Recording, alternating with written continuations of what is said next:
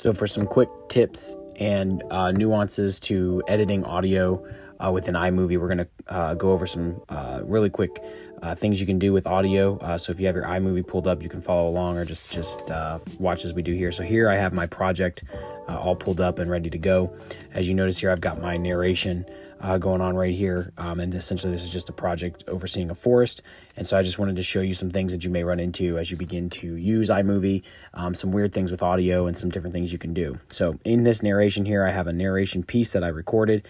This little line right here allows me to adjust the audio levels right in there if you feel like they're not loud enough or they're too loud.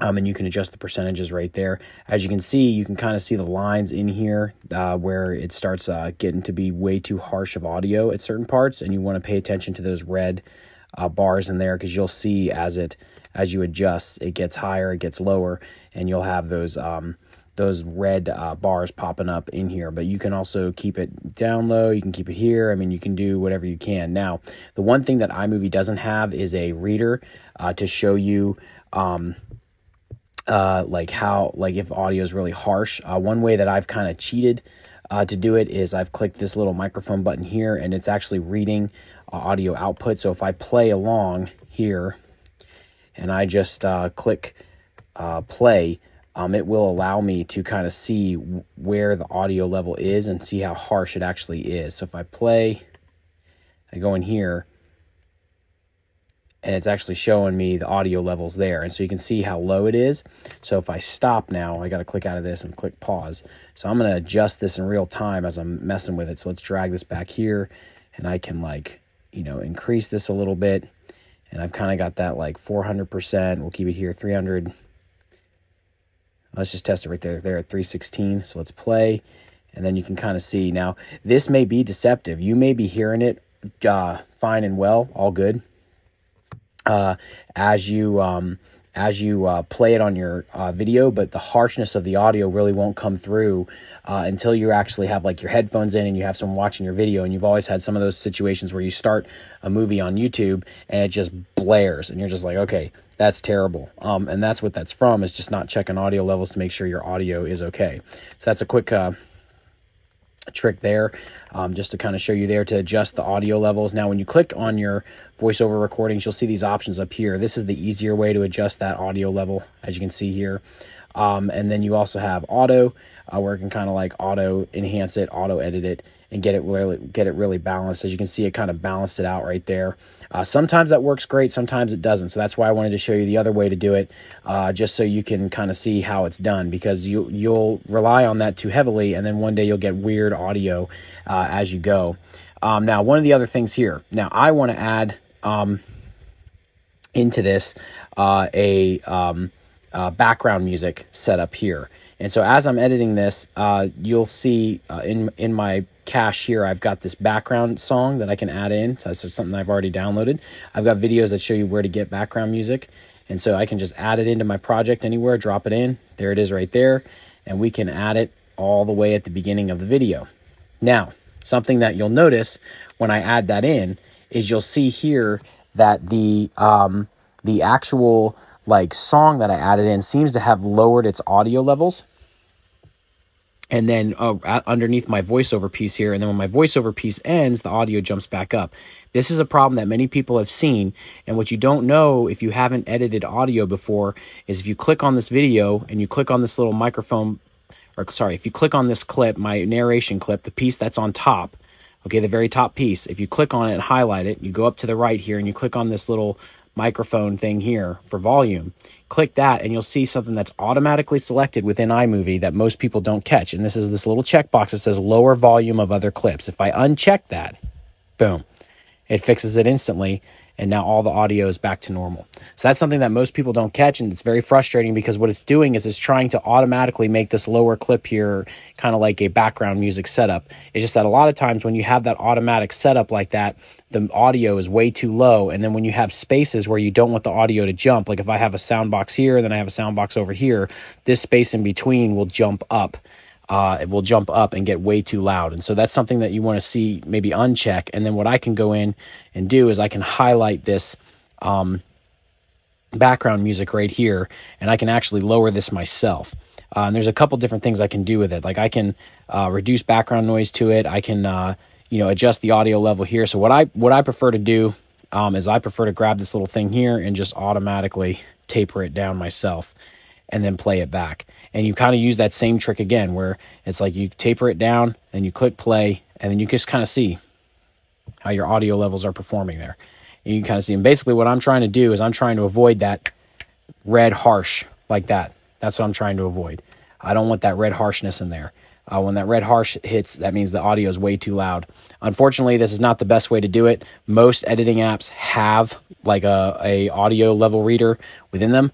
iMovie doesn't. And so another way that this is another thing you're gonna want to do is, even if you're getting good audio readings from that microphone set up there, you're gonna want to listen to it yourself. Pop your headphones in, really make sure you're getting making sure you're not getting too harsh audio in there. So that was a quick setup for that audio, or that background music setup right there.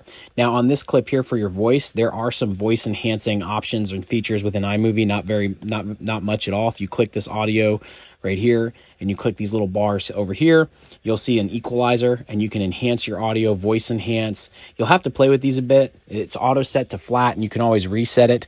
Sometimes it helps, sometimes it doesn't. If you want to enhance your voice, as you can see, it did a little bit here, is making everything loud again. And that's another thing that you're going to want to make sure you're keeping in touch with, and you're actually watching. Sometimes you can do like hum reduction and all this kind of stuff. It really, really varies. Now, if you have an audio recording that has some background noise in it, it has a background noise reduction. Now, if you've messed around with video editors at all before in your past, when you select this, the more feature it has, like this automatically comes at a 50% reduction.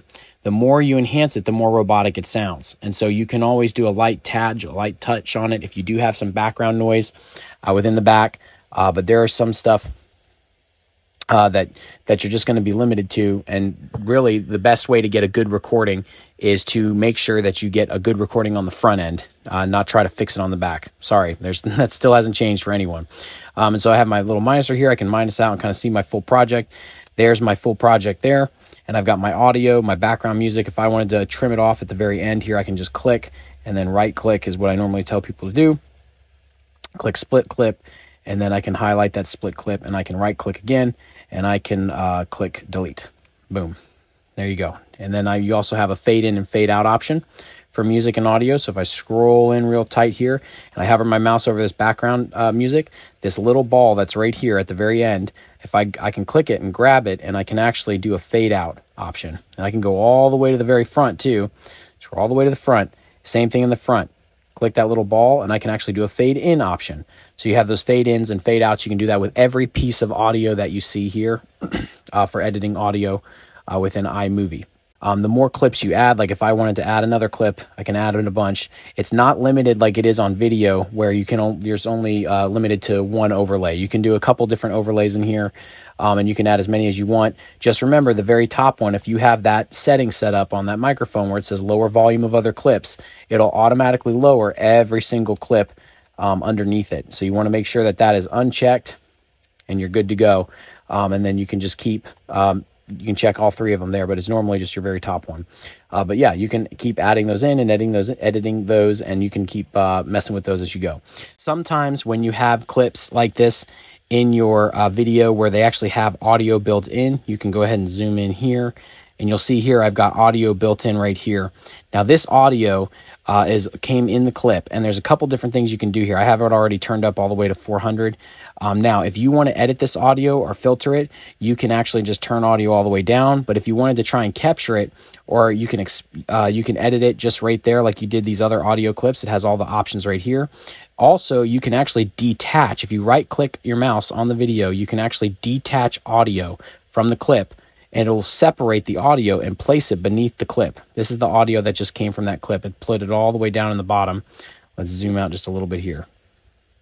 So that's the audio that just came from the clip right there. And I can actually move it around to different clips, and it's completely detached from the audio from this original clip here. So that's how you detach it, and you can move it around and use it in other projects. And really, that's how, if you were doing like a narration and you captured all your audio and video into one component here, and you wanted to add other clips over there, or you wanted to remove this or do something special with it, you can do all those things and just separate the audio and keep the audio there in place.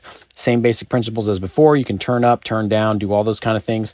This is like a forest background noise that came with this clip. So what I might actually do is I might actually just copy it, and then I might actually go over here and just continue to paste it. And I can do Command V for the special prompt. And so there it is right there. And I can just keep reusing those nature clips if I really wanted to. But that's another feature there that a lot of people don't understand. You can edit the audio within there, and you can detach the clips and use them on different aspects of the project if needed. So this was just I just wanted to jump in quickly and kind of give you some basics on editing and fixing bad audio within iMovie. There's just some tips and tricks to fix those bad audio setups and kind of messing with the audio levels. Those are big things that you want to make sure that you're checking, making sure that those audio is not blistering before you upload your content to YouTube. Make sure you watch it back, pop your headphones in, and really listen for those really loud blips. Turn your volume all the way up. Or, I don't want you to hurt your ears, but turn it up enough to where you can listen and hear, and make sure it's not ear blistering and your mic levels and everything are not way too loud, because that drives people crazy, and it personally drives me crazy. So if anything, do it for yourself. Just do it so you have better audio. Let me know if you guys have any questions in the comment section below. Thanks for watching this far into the video. Please like, share, subscribe, all that good stuff to help the channel, especially if this helped you out. Let me know in the comment section below. If you guys have any other questions, let me know. Yeah, I will catch you guys on the next one.